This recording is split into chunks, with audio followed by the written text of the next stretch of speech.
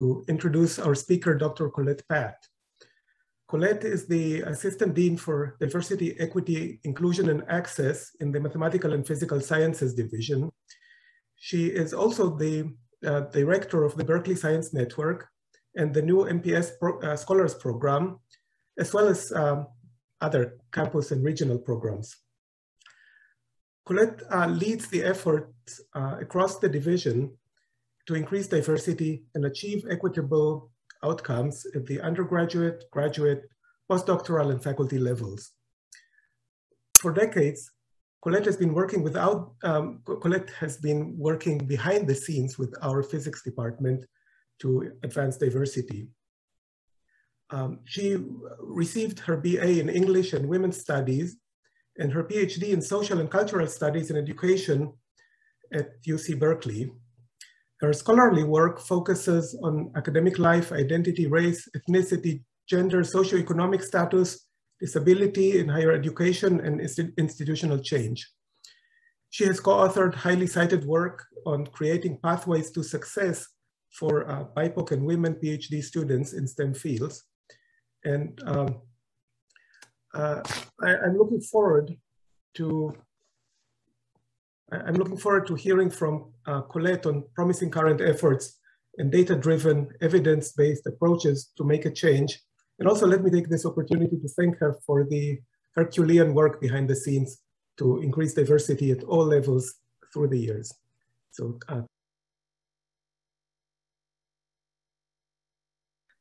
Thank you so much, Ari. Thank you for inviting me to present the colloquium. I feel incredibly honored to be allowed into the physics community to present on the work we've done primarily in the mathematical physical sciences division.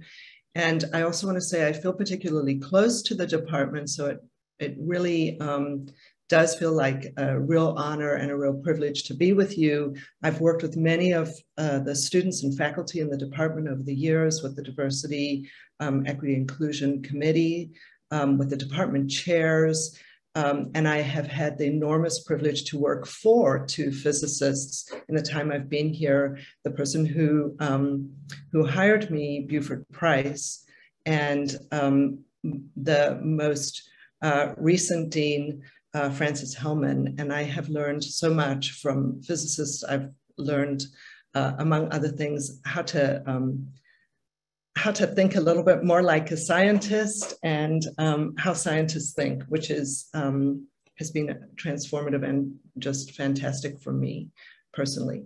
So I was asked to talk about some of the initiatives that we've been working on and to give you a sense of how we think about some of the issues related to DEI in the division. I would have loved to highlight everything going on in the department and the many things over the years that have gone on in the department. This has been a really activist department around DEI in the best sense of the word, you know, really taking issues seriously and working hard to address them, engaging in research and really critical thinking about how to move the needle in increasing the representation of people from groups that are historically underrepresented in the science, technology, engineering, and math fields, and physics in particular. So there's been a ton of work in the department and I cannot possibly represent it all. So I've tried to just highlight the things mostly going on at the division that have implications for the department or include the department, and where possible, highlight the issues for the department. I will start by talking about, well, throughout the talk, I will address some of the seemingly intractable problems related to or challenges related to DEI that are the kinds of issues and challenges that are mine to try to work with the departments to solve. And I hope by the end of the talk, you will feel like you will feel and see and understand that some of those problems are not as intractable as they may appear, that we can actually make a huge difference.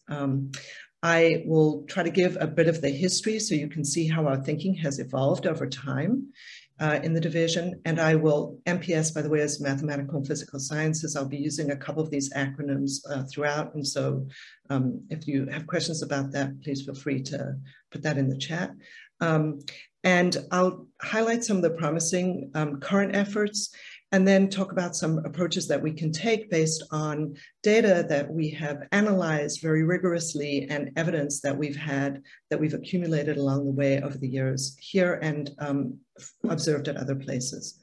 I am your mathematical and physical sciences diversity, equity, inclusion, and access officer. And above all, I want you to know that I'm available to you in every member of the department and alumni, and I'm happy to engage with you to help you with projects, to work with you, to address issues of concern to you, to discuss things with you, to show you what we're doing, and open the research world that we work in to you as well. So please do not hesitate to contact me. I am really here for the departments. So I want you to know that I'm accessible to you. Next slide. Okay, let's look at what underrepresentation, yeah, go ahead, next slide. Thank you, Ori. Ori's in control of the slides here so that I can just concentrate on what I'm saying.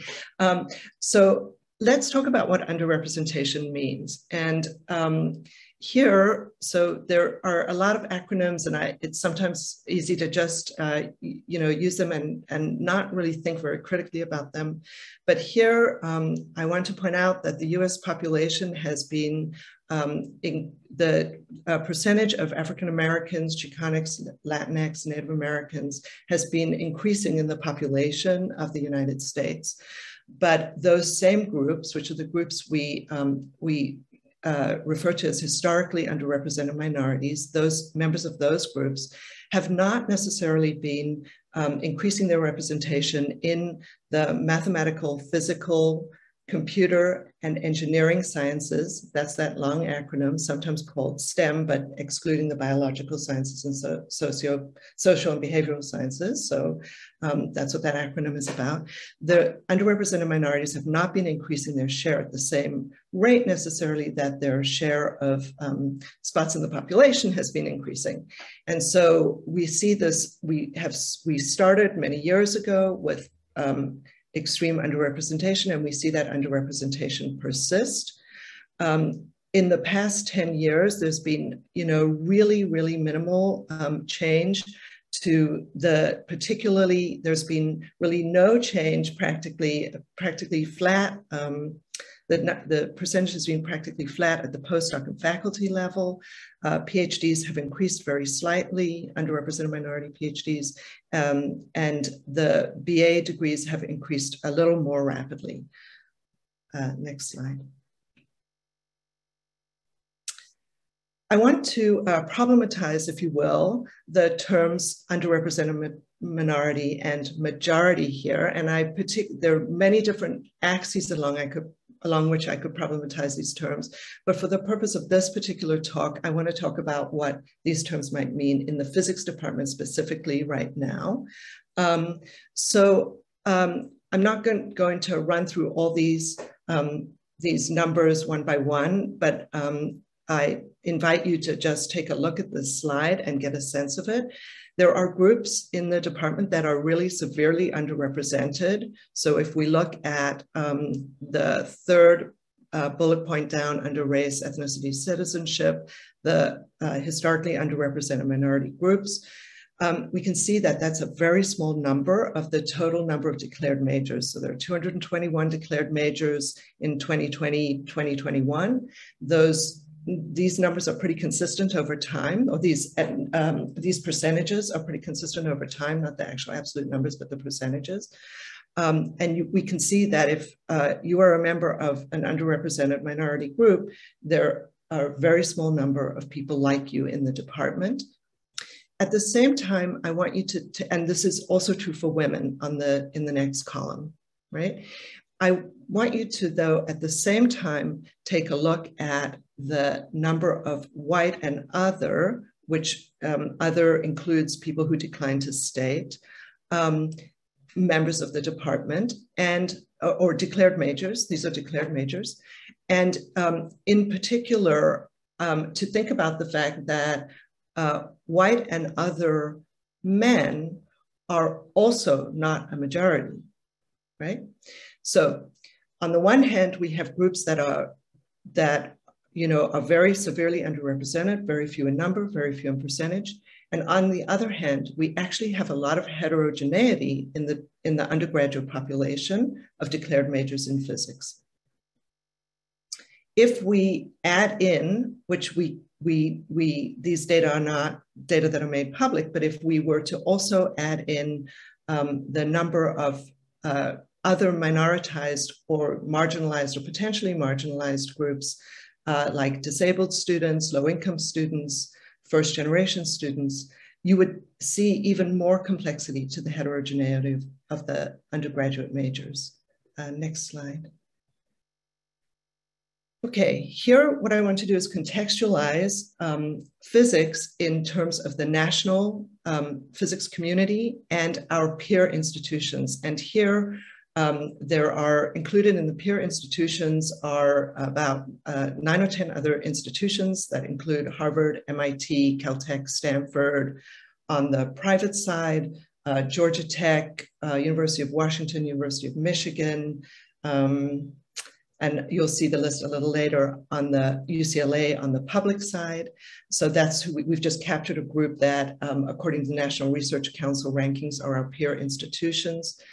And if you look at these bar graphs, you can see that nationally, Berkeley's representation of the percentage of underrepresented minorities in the physics pipeline, the BA degree recipients, the enrolled graduate students, so there's a slightly different measures there, right? One is degree recipients, one is enrolled graduate students, and the postdocs, that we are doing slightly better in terms of undergraduate degrees granted. We are at about the same level, roughly a little below with enrolled graduate students, and the postdoc level, we're very low. The postdoc level, that is a very small number. In general, so everybody is extremely low. Okay, next slide. Because Asian Americans very often are not, are sort of invisibilized in these data, I wanted to specifically take a moment to pull out Asian Americans in the physics pipeline to see their representation. And here, I want to particularly point out the drop-off from the drop-off at Berkeley and at our peer institutions in physics from the graduate level to the postdoc level. So I'm hoping that you can see that the picture with Asian Americans may be a little different than some conventionally held perceptions. Next slide, please. Okay, here what I'd like to do is drawing on work done by Andrew Epic and his colleagues, talk a little bit about, this is undergraduate majors and their outcomes. And here what we're looking at is a graph showing how the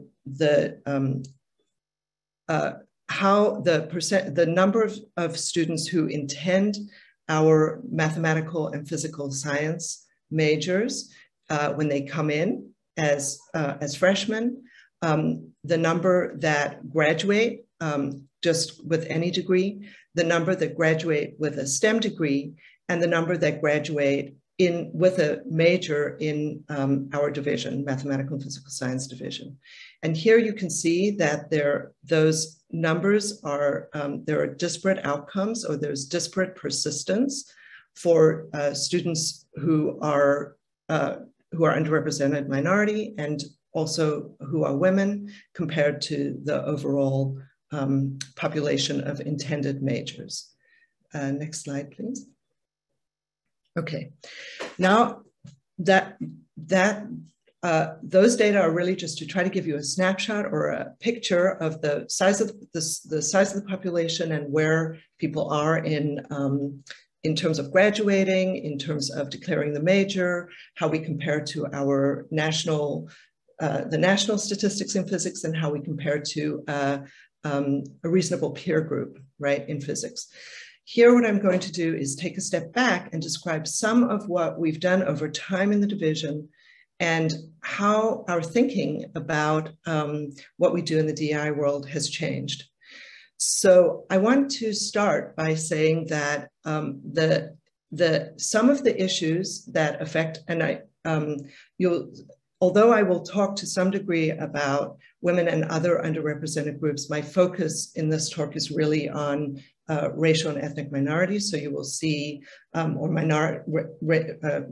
who are minoritized based on their race and ethnicity in our system. And so what you'll see is that that's the focus, and that's pretty much mostly where my talk is going to have emphasis. So some of the issues that we see for underrepresented minority students have been clear to us for many, many years, really for decades, and to many, many people in the department, the faculty, prior department chairs for decades as well. One of the first initiatives that started, at least while I have been here, in the 1990s, was started by graduate students, and it was what we might call version 1 of the physics scholars program. And that was a program that really concentrated on providing excellent pedagogy, peer support, and developing a sense of belonging, and helping students who were not coming out of prep school environments, but were coming out of less well-resourced high school environments to achieve once they got to college. That program was started by physics students based on their experience working with engineers in physics. It mostly attracted engineering students who were taking physics 7A and 7B, the physics introductory sequence. And it really did have some success. Students' grades were, elevated somewhat if they were in those intensive discussion sections and part of the physics scholars program. But one thing that happened and the students running that program went on to become really some of the major forces in the world of physics education today, faculty around the country. So that was an important experience for them as graduate students as well. One of the problems with the design of that approach was that it was an approach that was restricted to underrepresented minority students. They were invited into it. Nobody else could get into those sections. When something works well, right, others want that. So this is a program that I would call, this my own terminology, kind of a pull-out program. It pulled the students of a certain demographic group, a set of demographic groups with a particular kind of need for resources and support and opportunity into a separate environment from the conventional flow of the educational environment in the physics department. It gave them access to kind of specialized, excellent specialized resources. And it kind of separated them out from the rest of the physics community, right? In order to gain those resources. Well, as soon as other students figured out what was going on, they wanted to access those same excellent resources, right? And among those students were many who had, in the eyes of the GSIs running those sections and the people involved in it, had legitimate claim to need those specialized resources based on also being first generation to college, not having gone to highly resourced high schools, feeling that they a sense of not belonging in the department based on other ascriptive characteristics about themselves. And eventually that program kind of, in some ways, broke down. It kind of collapsed on itself in a way because of that, because of the high demand for something highly valuable, right? And so attempts were made to try to reform the discussion sections as a whole at the time and to spread the value of what was going on there. But it was very difficult to achieve the same effect. Out of the sort of vacuum that was left when PSP stopped operating, Compass was formed. And Compass, again, is a program run by graduate students with a very positive impact that creates a sense of belonging and community among students from diverse groups, that provides a really great source of professional development for the the graduate students involved, and you know, is and has been a homegrown effort in the department and has been successful. It has, for a variety of reasons, kind of a small footprint, in part because some aspects of it are expensive and difficult to sustain, in part because it has some features that also contain the sort of pull-out function, and we can talk about other reasons why. But one important asset of Compass is that it has been created and run by graduate students. One problem about Compass is that it does not involve the faculty. So it's a program that doesn't involve the entire department. Okay. Not in relation to either of these things, but because we were able to do this, we created a program called the Berkeley Science Network that worked across all the physical science departments, the mathematical and physical science departments, wherever they were, including chemistry and CS and so on. There shouldn't be a question mark at the end of that statement. It did do that. And again, it was a program that was a kind of pull-out program for students from underrepresented groups specifically. It was not focused on providing academic opportunity or academic skill development. It was focused on generating a sense of community and belonging, on addressing, you know, confronting the problem of stereotypes that threaten students, that can form psychological threats to students when they're in the classroom and relatively isolated. It addressed psychological factors like something we call imposter syndrome, where people who legitimately belong in a place, are excellent and capable in a place, don't believe that about themselves, in part because of the way that often they're treated or the way that they perceive treatment. So that it dealt with a lot of those psychological factors. All of these programs had some effect, but they all also have a certain kind of common feature to them in being what I would describe as, to some degree, this is less so true of Compass, I want to point that out, but the other programs somewhat pull-out programs.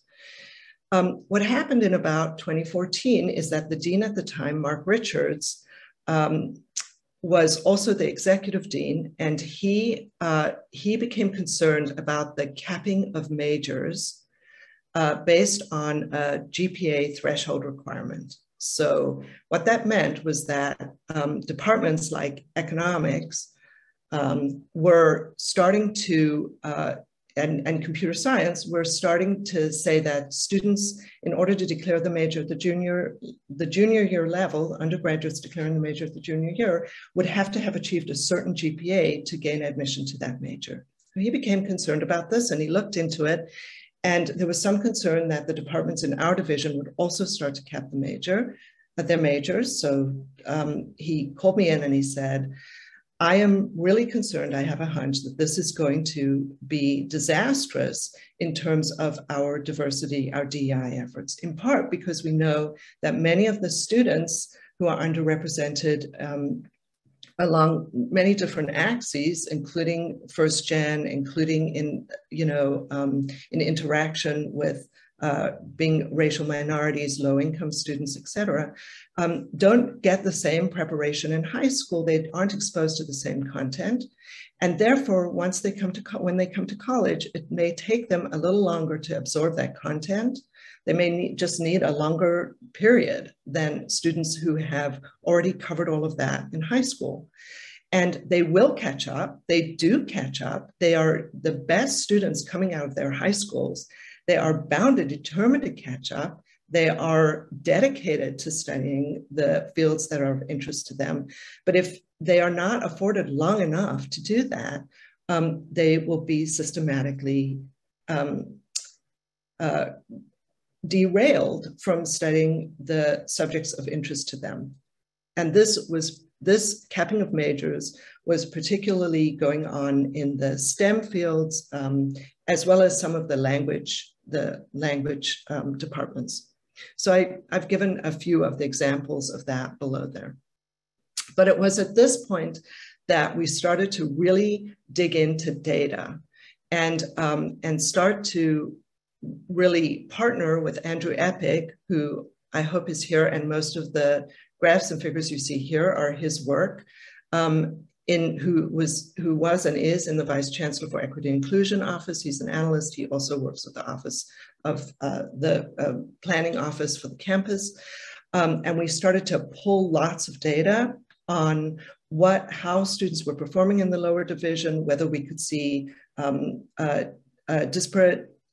anything disparate between students of different groups, how long it might take students to catch up, what we could see about in and out migration from our major for students from our majors for students from different groups, who was coming in, who was saying they wanted to be in but leaving. And we became very engaged with the university's full-scale data set on students and their patterns of declaring majors, and looking to see what effect capping majors might have.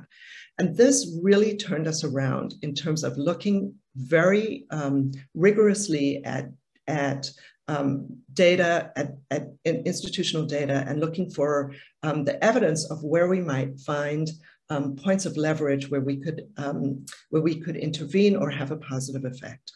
Next slide. I should say, or where we, it's okay to go to the slide, or where we could, or where we needed to be careful about seemingly neutral measures or seemingly neutral policies that would have a disparate impact on students. Okay. We ran a very small program based on the data that we saw, where we did see that there were different levels of achievement at the lower division that appeared to be related to and correlated to differences in population group, demographic group. And so we started to do a program we called Summer Rising. It was just a pilot program, but and it had some, it seemed to be pointing in the right direction, but it wasn't until recently when Frances Hellman became the dean that we were able to, we got a substantial gift from the Quam Family Foundation, and we were able to, at that point, really dig into this problem and look very critically at it. And so along those lines, we ran a project that we at first called the ALEX Project. Now it is called Pre-Calculus Essentials, and you can look that up on the Berkeley website at the math department, and you can see what that project is about. But we spent really a number of years asking students to take incoming freshmen or students enrolled in lower division math classes. We asked them to take an assessment, an off-the-shelf assessment, to see what their level of preparation was in calculus. The upshot was that we did see differences in preparation based on different demographic groups, and we also saw something that we, that really made us sit up and take notice, which was that all of our students, or well, I shouldn't say all of our students, all of the students who took this assessment, many, and I'd go so far as to say most, had some important gaps in their pre-calculus preparation. So we could see that there was a very high percentage of our students, regardless of any other demographic factor, who had serious gaps in their preparation. And out of that, those data was born the Pre-Calculus Essentials Project, an approach to making it possible for any undergraduate who's taking a lower division calculus course to come early into the process and really kind of beef up their skills to be ready for calculus, so that they can do well in calculus, so that they can enjoy calculus, so that they can get good grades in calculus and enhance their possibility of enjoying and wanting to stay in the quantitative disciplines. Along with this project, we also created something called the Undergraduate Diversity, Equity, Inclusion, and Access Task Force. And that task force had representatives from faculty, students and staff across our division.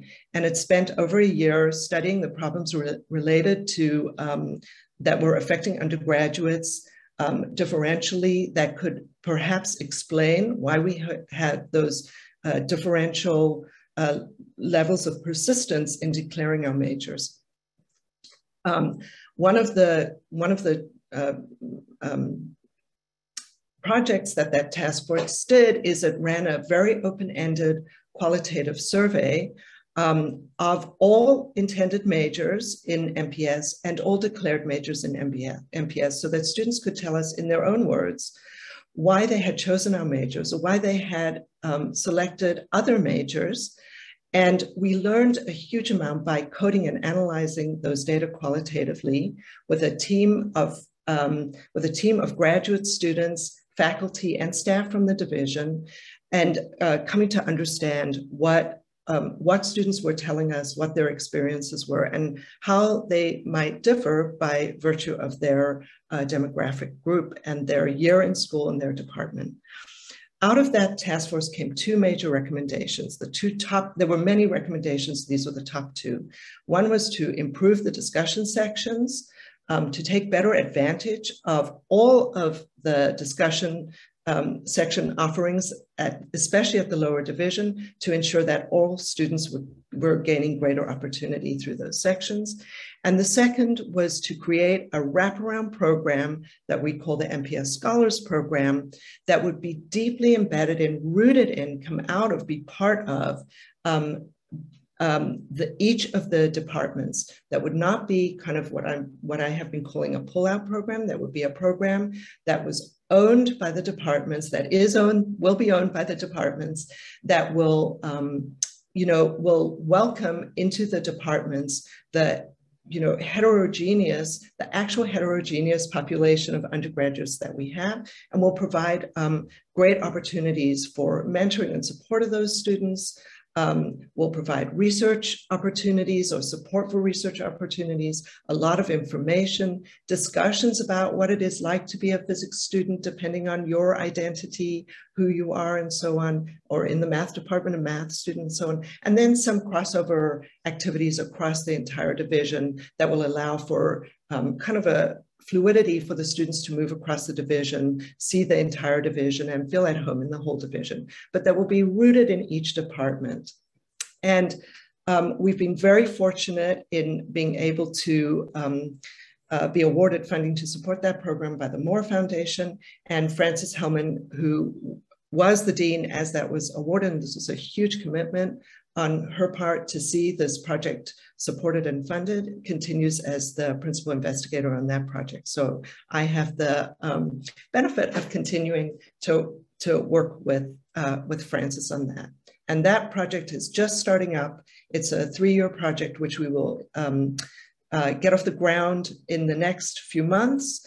By fall of next year, it should be fully operational. We will be calling on members of the department to get involved in it in various ways. Next slide. Okay, what have we learned? And I'm going to just quickly do this because I also want to, I will not be able to touch as extensively, but I do want to touch briefly on graduate issues and postdoctoral issues. So what have we learned through all of this work, and particularly the really kind of intensive focus on data and understanding in a really rigorous way the evidence around programs? What have we come to understand over time?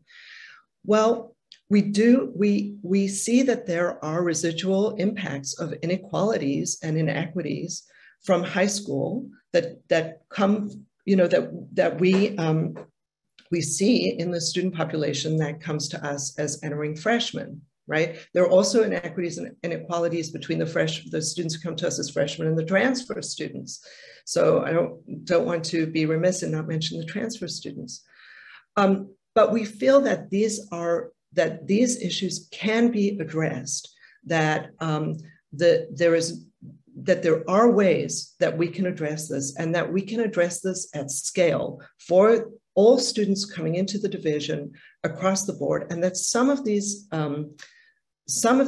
the issues are perhaps in some ways more complex than we might initially have acknowledged, that they're not, there are both inequities and inequalities, and also some similarities between students across groups. All right, but high school academic opportunity and what that means for students when they come here as freshmen is not the only issue. There are other issues like the kinds of issues that we had started to see many, many years ago, as far back as the 1990s in the first iteration of Physics Scholars Program that it was designed to address, that have to do with how students' interests, or what they will label as interests, are conditioned by the programs that they come into, the way that they're received, what they experience from their peers, from faculty, from near peers, from mentors or people they would like to be mentors, from graduate students, whether they get support to develop those interests, whether there's an understanding of their determination and their real capacity to go on and be incredibly successful in these fields, and whether that, how that is received and how that is supported.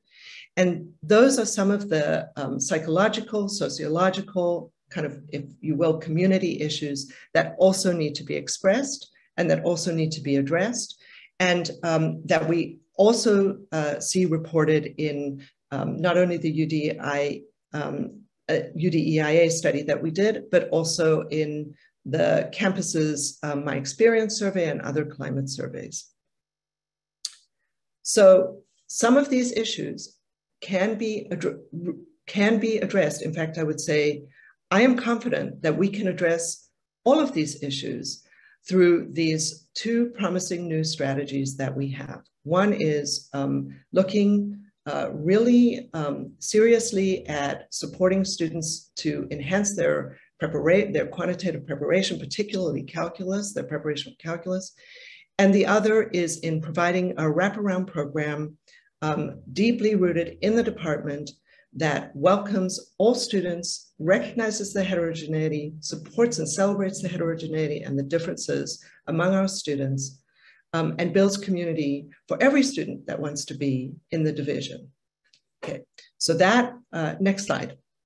And I want to emphasize that your involvement, the involvement of the entire community, is welcomed in that and will be appreciated and will be asked for, and what you do will be valued. So I wanted to say that. Okay, the PhD level. I'm going to say something very basic because I want to be sure that we have time for some questions at the end. And I mostly wanted to bring to you the news about the MPS Scholars Program, the Pre-Calculus Essentials Program, and what we're doing at the undergraduate level, because that is very new and very different than approaches we've taken in the past. Some people in the department have heard me talk over time about the graduate issues. And here what I want to do is really just highlight one program that we see that, even though the changes that it made were incremental and small, I want to highlight it because I want to emphasize how it is in fact possible to address problems that we think are intractable. So until 2000, so we're going pretty far back here, until 2000, for at least a decade or more, admissions to the department and the mathematical and physical sciences in general, this is true, and this is also quite consistent with most departments around the campus, right? Were in sort of low single-digit numbers, and students who, there were some years where no underrepresented minority students were admitted, or none came.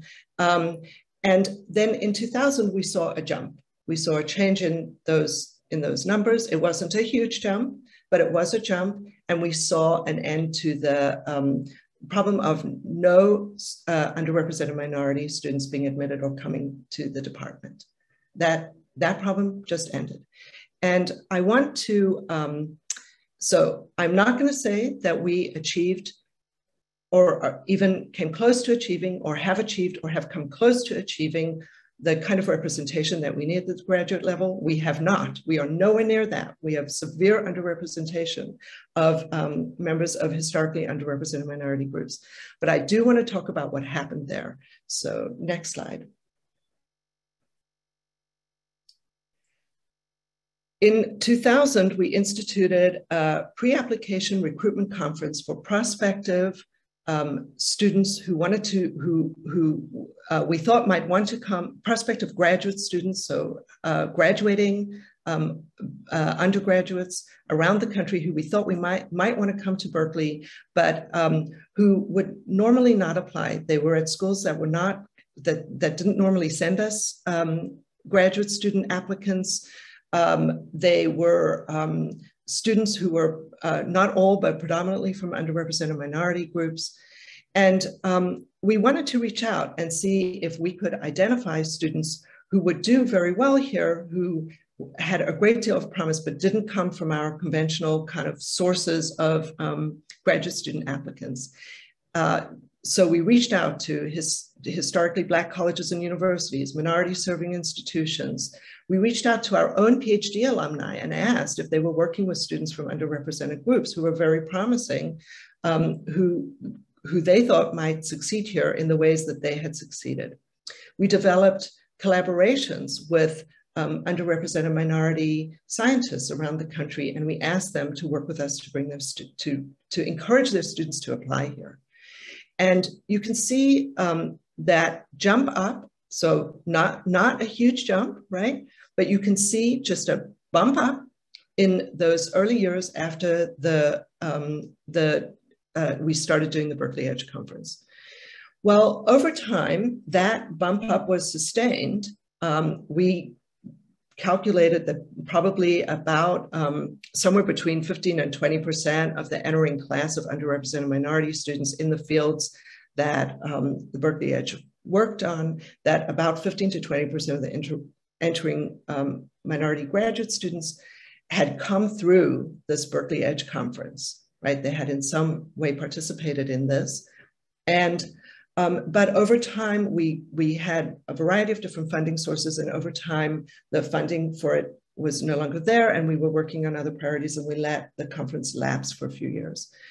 And after that, Francis, who was dean, came to me and said, "What is going on with our undergraduate, our graduate minority enrollments? Why have they dropped in the division?" And it was small numbers and a small drop, but it was consistent. And it occurred to us that that was the effect of having let go of the Berkeley Edge Conference.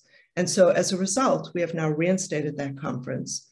But I want to point this out because, you know, in so many ways, when we started this conference back in 2000, many years ago now, right? The prevailing wisdom, the conventional wisdom, was that there were not minority students out there, there were not underrepresented minority students out there who could come to Berkeley and succeed, or that we could find. And I know that sounds preposterous right now, but that was part of the prevailing wisdom.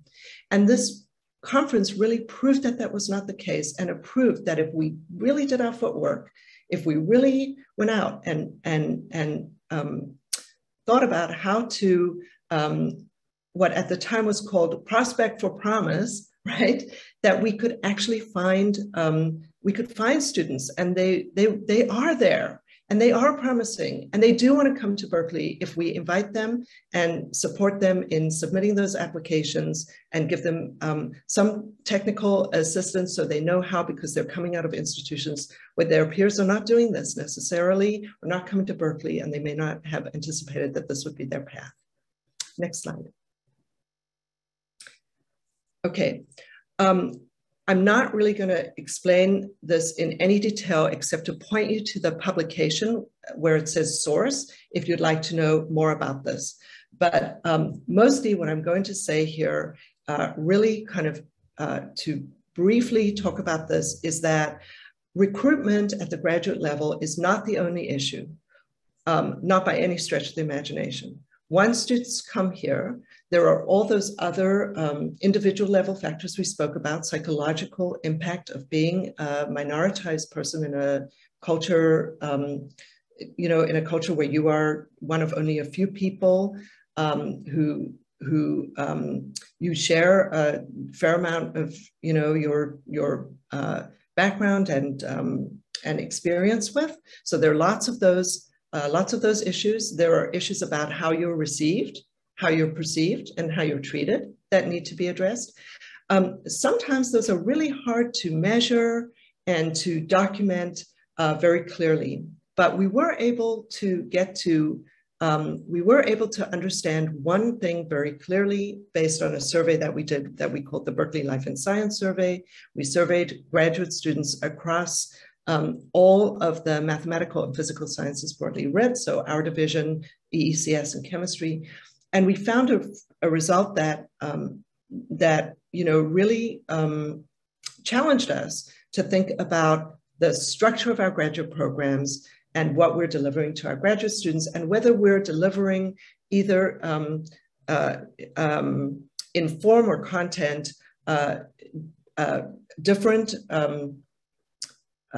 kinds of resources or different kinds of encouragement or support, or not. And so here, what we saw is that when we asked students to report whether they had submitted a paper for publication, and we controlled for many factors how far along they were in their program, which department they were in, whether they had passed their quals or not, all of that, we controlled for that. When we asked them whether they'd submitted a paper for publication, what we found is that in chemistry, there was really no noteworthy difference between women underrepresented minorities and their non-minority male counterparts. But when we looked at our division and EECS, there were differences, noteworthy differences. And this got us into a way of looking at departments and trying to understand what it is about different departments that might lead to this outcome. Next slide. Along those lines, so we could see the effect.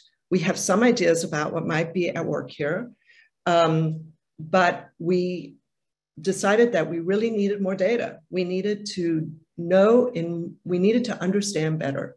And so before we really kind of got too adamant about what we thought the solution might be. And so along these lines, we started a research project that is a year into its course. It's a 3-year project, studying graduate student life and experience, studying the structure of graduate programs and how they work. And we are actually just finishing up the interviews. It's a qualitative study. We interview faculty and graduate students and the staff who work with students. And we are just finishing those interviews up in physics. If you have not signed up for an interview and you would like to, please let me know. All of our graduate students and all of our faculty are invited to participate in those interviews, and we would really love to learn about your experiences and put your experiences into the study so that we can arrive at, really evidence-based and data-based conclusions about why we see these differences in departments and what we can do about them. In the meantime, I know my colleague, Denzel, is in Denzel Street in the graduate division, has set up a program for first-year students to talk with them about making sure that they're on course for their academic careers and thinking about publication and so on. Okay, next. Okay. I have many things to say about postdocs, but this is going to be like a very, very, very brief explanation about what we're doing at the postdoc level. So postdocs are kind of the availability pool for faculty jobs in most of the MPS fields. And you saw a little earlier those statistics that I showed you about the drop-off from the graduate level, where abysmally low representation of underrepresented minorities that requires our attention, right? 5% underrepresented minorities. And yet, as low as that is, there is yet another drop-off to the postdoc level to 3%. So a project that we started, next slide, called the California Alliance, was designed to try to address this, just this drop-off, that challenge alone, right? Which is by no means the most ambitious challenge that we have as a community, and yet a very difficult challenge to succeed at, to see if we could basically stop that drop-off, if we could have the same percentage of underrepresented minorities who are earning PhDs in the mathematical, physical sciences and engineering and computer sciences go on to postdoctoral positions, the stepping stone to faculty jobs. There are a variety of programs that we set up under the California Alliance to do this, and I'm going to refer you to a website if you want to know more about them, but I'm going to tell you what the outcome of that was. So next slide, please. The California Alliance was the 4 kind of top tier institutions, if you will, public and private west of the Mississippi. And what we were able to do, among other things, is create a postdoc program where, again, it was a little bit of proof of concept that if we set up a postdoc program with the right kind of features, designed correctly, with the right kind of support and encouragement, that we could identify underrepresented minority postdocs, graduate students who wanted to go on into postdoctoral positions, and we could encourage them and where they were highly competitive for those positions, we could place them. And that in fact happened. And so during a period where the rest of the country was, the representation of minorities at the postdoc level was in decline in these fields, the California Alliance was actually able to increase the representation of underrepresented minority postdocs at our institutions. And this is an effect that it's a small effect, but an effect that we consider to be really important in demonstrating what is possible with the right perspective, data, and approaches, strategies. And so along those lines, next slide, we established the Research University Alliance. And this is a broader alliance. I think there are 9 institutions, and we are working collaboratively to solve this same kind of issue of drop-off of underrepresented minorities from the PhD recipient level to the postdoc level. It has a number of features, including a very new thing, a concierge service that students can contact an actual person who can advise them and help them match to existing postdoctoral opportunities. One of the key features of this program, it's built on using a lot of the design and the strategies that we used in the California Alliance. One of the key features of it is that we now have a postdoc portal where we are asking faculty at these 9 institutions in the mathematical, physical sciences, engineering fields, and environmental sciences to post open positions. Right? So post your open postdoc positions, and we're inviting students, so this is not limited to underrepresented minority students, but we are really reaching out to and encouraging underrepresented minority students in particular to post profiles of themselves, which there's a form that you fill out that goes to the concierge so that the concierge can start to figure out where faculty might have openings and might want to receive an application from a student from an underrepresented group. So we don't have a postdoc program that we're hiring into.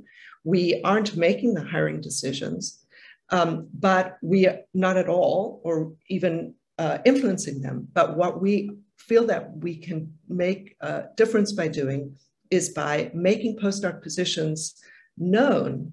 There's not even a requirement right now to post an opening for a postdoc position, and to ensure that students from underrepresented groups are aware of those openings, and also that faculty are able to see applications from underrepresented students, and we're helping to encourage students to submit applications. Okay, again, list your postdoc positions if you're faculty. If you are students and first-term postdocs, please go check out the website. See if you'd like to fill out one of those forms to put your profile into the portal, and check in with the concierge. She is there to help. Next slide. I'm going to end here and say just a few conclusions, and I just have 2 slides about this. One is leadership really counts. I hope that from the way I've told the sort of history in I know very briefly and in a rushed fashion, but I hope that you can see how important the deans have been in this, the department chairs, And there is a really important role for leadership at every level with this and attentiveness to this. So committee chairs in the department, people who run research centers, who have grants to run research centers, faculty, because the faculty are leaders in their fields and in their disciplines and in the department, and from the student organizational leaders, do not consider the difficult issues related to DEI intractable, or that you cannot or should not have a role in this. It will take the community working together to address these problems, and it is possible to address them, and it is possible to have gains. Small actions at the interpersonal level can be very detrimental or very positive. Don't underestimate how important those interactions are. Value your peers. Understand that there's heterogeneity in the department, many levels of heterogeneity. Do not assume homogeneity among the students or faculty or postdocs in the department. There are many layers of heterogeneity. And for everybody, engage in and contribute to not just the interpersonal, but also the structural changes that we're trying to make. And last, but by no means least, add to this list. Add the things that you think need to be done to this list. And there's one very last slide, I believe, which is about structure. All of these individual actions are crucially important, but they're also not enough. We have to tackle the structural conditions that lead to these disparate and differential outcomes, and that lead to this disparate and different kinds of experiences for students. But we have to also recognize that small gains over time accumulate and can produce measurable gains. I really want to encourage everybody to turn your back on despair and despondency and cynicism, because we have reset the bar. We keep resetting the bar. We keep pushing the bar higher on what can be accomplished. We're nowhere near where we need to be. I'm not going to assert that. We have a very long way to go. But cynicism keeps pulling us down to the point zero again. And it doesn't allow us to keep building from where we are to the next level to increase our effectiveness. And so I just want to ask for people to get involved, to understand that what DEI work does in the end benefits the people most deeply affected by bias, by racism, by disparate treatment. It also improves the entire community and the underlying structures and conditions that support the advancement, the development and advancement of all scientists. And on that note, I'm going to close. Thank you, Colette, please, for creating and leading these exciting new opportunities. And please join me in thanking Colette. And I think we are probably over time, but we should have time for a few questions. So please raise your hand. Or you feel free to get rid of the slides if you'd like to. Oh, yes, thanks. Let me see if there are any questions. I see Alexandra and then Wick.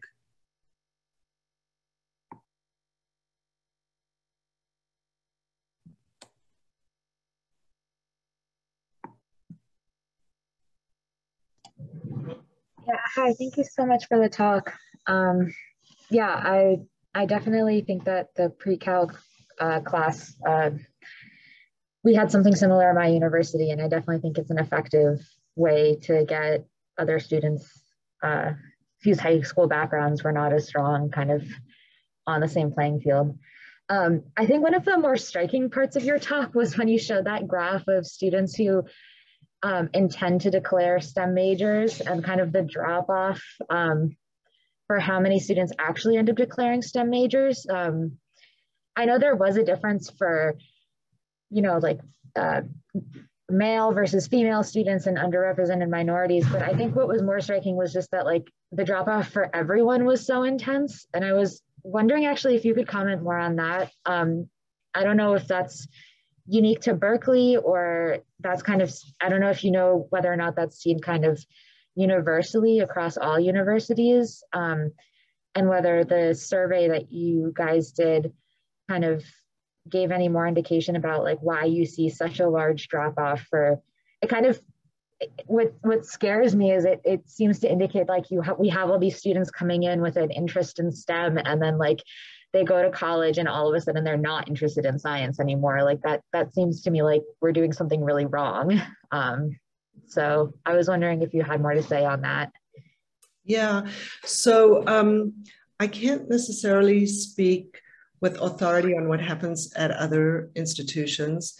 I can say that drop-off happens across STEM fields, so it's not only in our division, but we are concerned, it happens across STEM fields, but we are, of course, we're in our division, that's where we focus on the problem, or focus on the issue.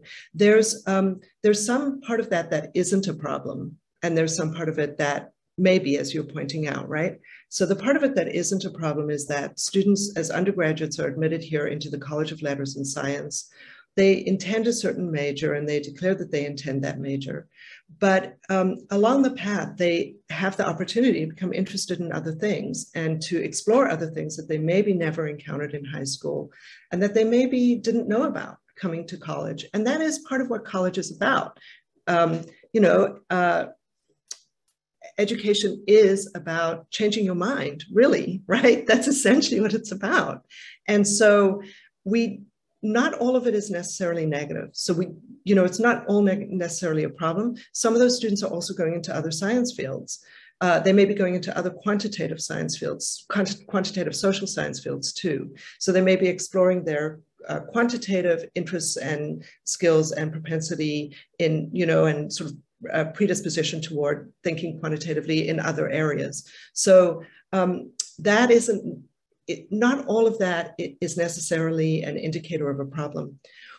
Where we focus is on ensuring that that outmigration from the intention of declaring MPS majors to other fields is not patterned by race and gender or other demographic characteristics. That's where we focus. So if all of a sudden there was a rush to a new field for many, many students, in fact, one can argue that over time there's been a rush to science, right? Because many years ago, we tried very hard to recruit people to science, and that was our challenge, just recruit students to science. Now we see a lot of interest in science, but it might take expression in other forms.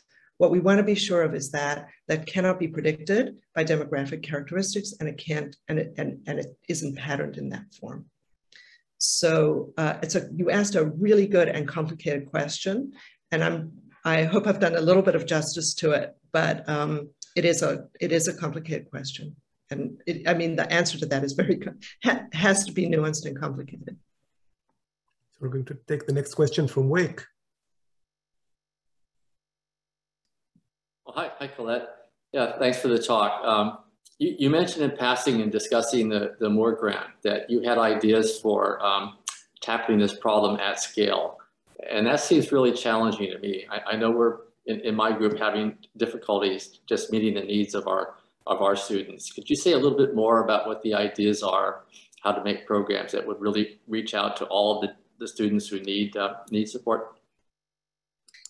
Yeah, so, this is the challenge, and let's check in a few years and see how we've done, right? So I'm not going to say, that we've demonstrated that it can be done at scale. I'm saying that we have the promise to do it at scale.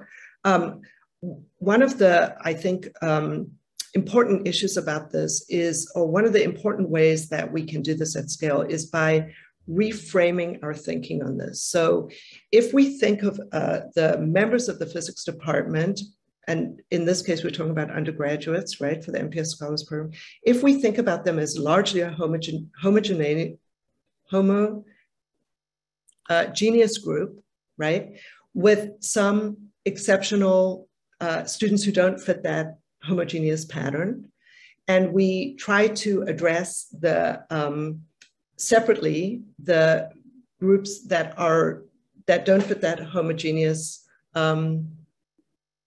prototype, if you will, then we'll keep doing the things that we're doing. And I think we will be failing to acknowledge the actual heterogeneity in the department and the heterogeneity that is to come as the population changes. So along these lines, what I think MPS Scholars starts to do is it starts to say, how do we make the department as a whole a place that supports and encourages a heterogeneous population of students that's designed for them, that's designed to support them, and where we understand that there are a lot of different kinds of needs, there are a lot of different layers of preparation coming in, and and we need to address all of that. We need to that all of that heterogeneity is part of who we are in physics, right? And so it's a different framing than what we've had in the past. It's a different framing than what we've done in the past. And when I say we, I mean we, all, across the campus, across the nation, in the sciences, outside of the sciences, people in the DEI world. This is, it's a shift it's a real shift in thinking. It requires a real shift in thinking. And yes, like where the rubber hits the road, how do we actually accomplish that? One of the strategies that we're using is to invite students into pyramidal mentoring structures and invite all students into pyramidal mentoring structures to integrate that work in MPS Scholars with the existing student organizations, structures for mentoring, to deeply involve and engage the faculty in that, and to do it in ways that are manageable for the faculty, given their own workloads and constraints and things like that. And thinking through the specifics of how this program gets designed and implemented, that's what's on our desks. And I don't just mean me and the dean's office folks. I mean, there's a faculty advisory board, a staff advisory board. We'll soon be forming a student advisory board. We'll be working in the departments to try to lay out how we're going to build this program to meet that vision. So you've asked a great question. And I think the question also has embedded in it the right challenge. Thank you. We have an anonymous question about the feeling that undergraduate classes, lower division classes, are weeding out students with less than ideal background. And the question is, what can be done to support the students?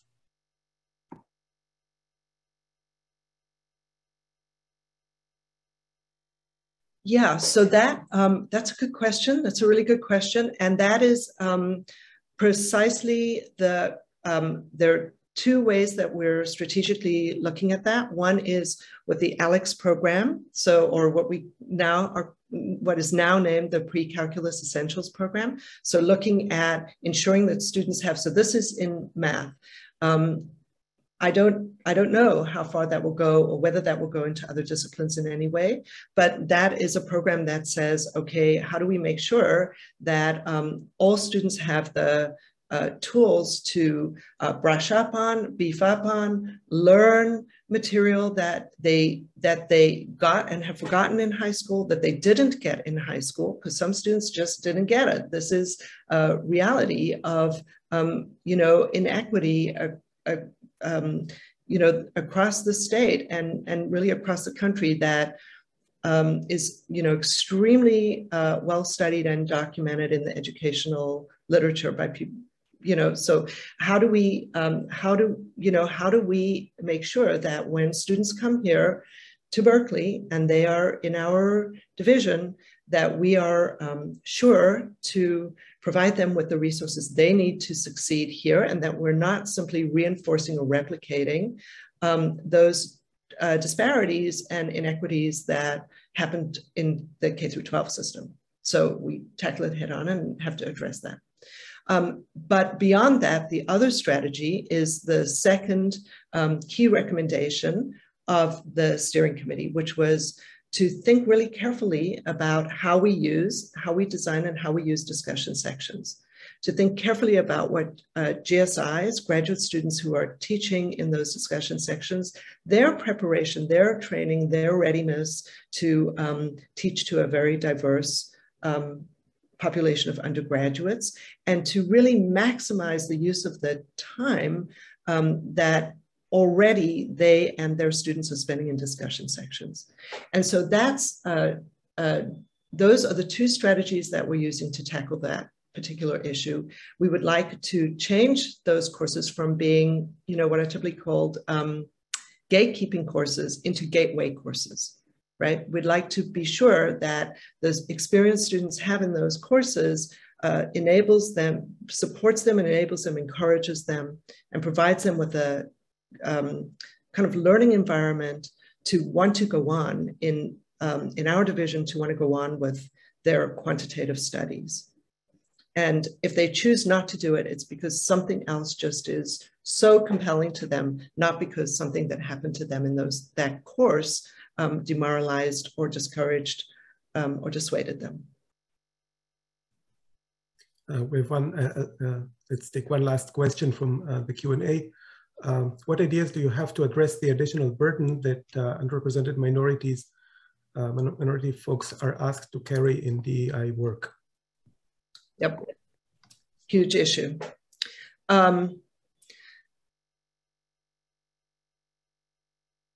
So I'm gonna just go back a minute to a past era.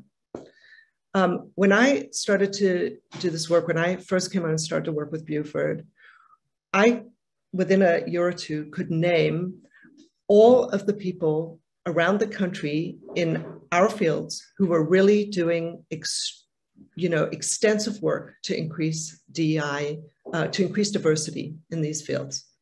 I could literally put a list on a piece of paper.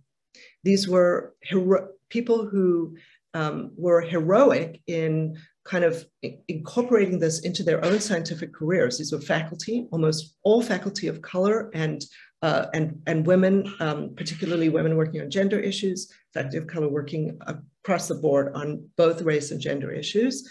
That has changed. And I say that with,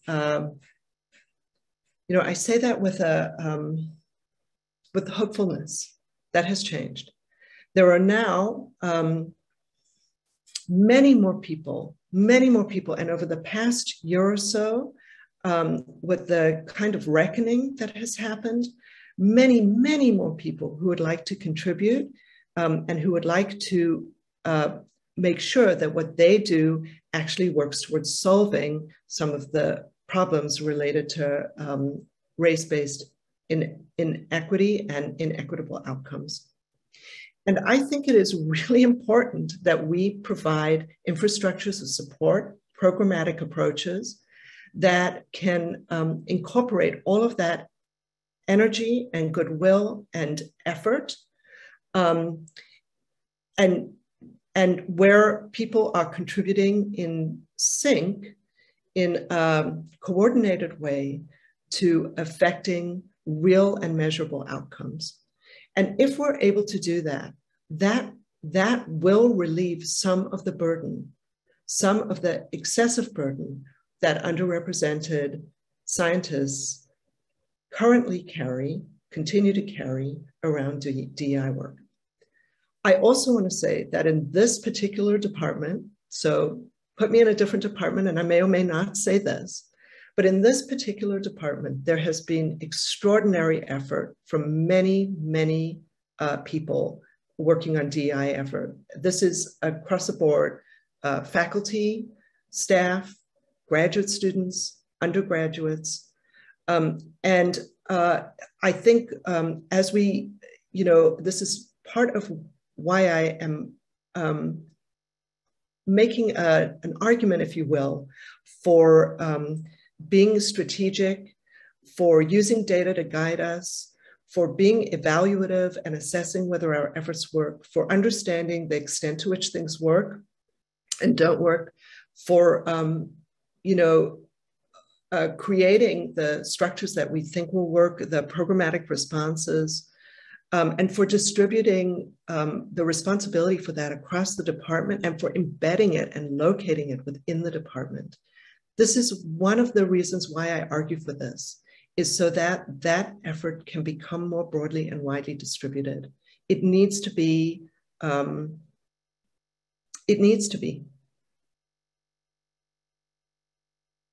And I believe the will is there to do it. Honestly, I do. I think the will is there to do it. I think we haven't created really over time, for lots of good reasons, or for lots of resource-strapped reasons, and or for lots of not understanding well enough, because we have been learning, right? All of us nationally and also locally and also in the department and also in the campus, how to create the right structures so that people can contribute. Yeah, across the board, not only underrepresented minority scientists. And I should say, I shouldn't restrict that to scientists. You asked about, you said folks, and folks it is. It's scientists, it's staff, it's many people.